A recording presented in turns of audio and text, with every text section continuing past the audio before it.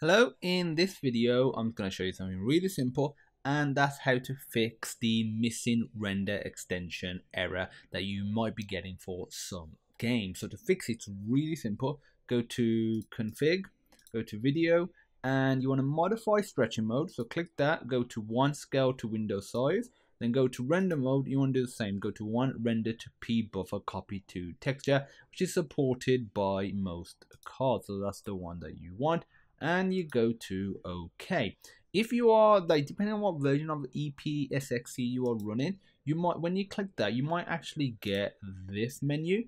To get to the menu that I was actually showing you, you just click the configure button and it'll take you there. So make sure the stretching mode is set to this one, number 1, and render mode is set to 1 as well. And then you can test the game and it will work. Or as I'm just going to test a BIOS file, the BIOS.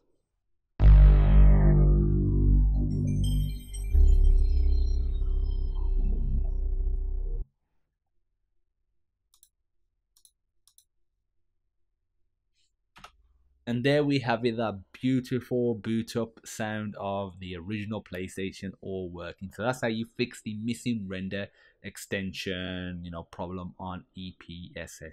If you have, any questions or any other problems, feel free to pop me a message and I will assist you. And that's it. I look forward to seeing you in the next video.